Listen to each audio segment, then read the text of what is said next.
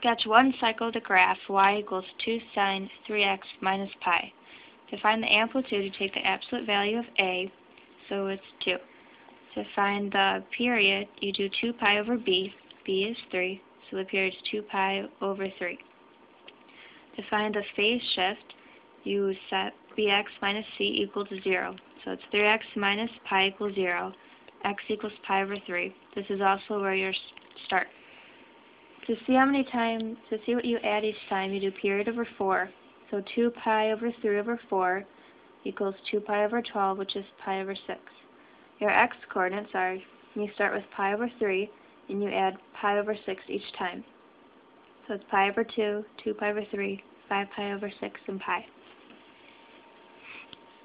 To graph, you start with pi over 3, and then your amplitude is 2,